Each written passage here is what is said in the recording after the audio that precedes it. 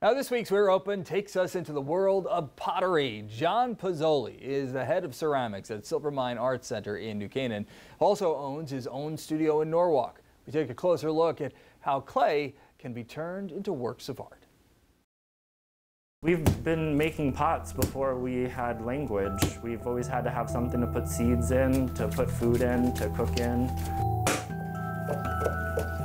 I knew that I always needed to do something with my hands. So when my hands are busy, my soul is happy.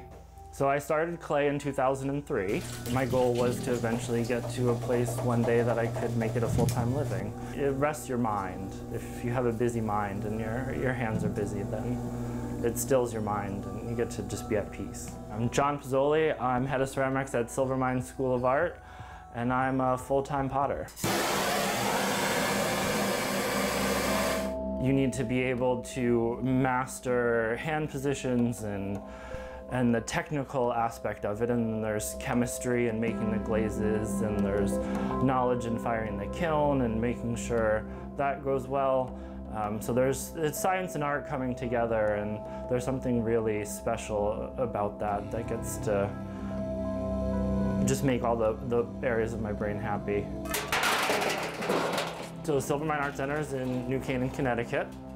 It's a wonderful school that teaches everything from photography to wood to pottery, jewelry. Is that yours too? Yes! Beautiful.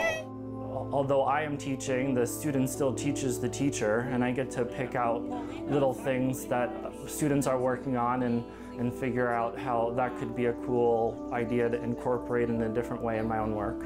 I love to teach and give them something that they might not have known that they can do. Well, it's the hands and the mind. You have the connection between the two.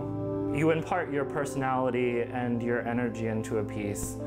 And after you make a couple, after your first semester of class, you really do develop a language in the clay that's your own. You can get to a stage in the pot's life and be happy and look at that. It's an art where you can stand back and say, look what my hands did, and be happy and thankful that you could do it.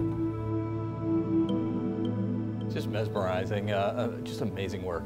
We've got more information about the Silvermine Arts Center on our website, as well as the News 12 app.